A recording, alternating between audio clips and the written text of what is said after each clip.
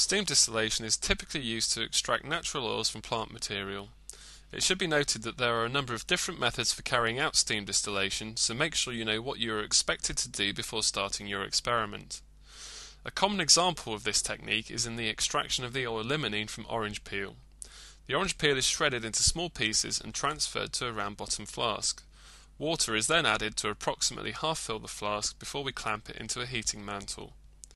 We connect a Claisen still head to the flask, which has two necks, allowing us to place a dropping funnel in one of them to add more water as the steam distillation proceeds.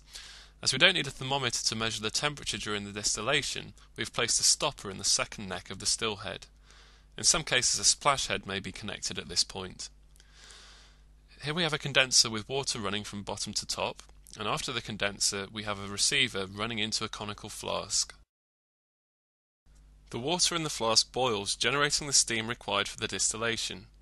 We can maintain the level of the water throughout the distillation by adding more of it in small portions from the dropping funnel.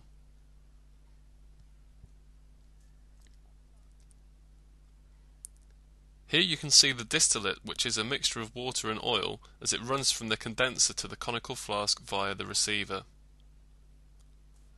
Although it may not be visible initially, the oil in the distillate separates from the water, forming a layer which floats on top. You will know that the distillation is complete when no more oil is visible in the distillate.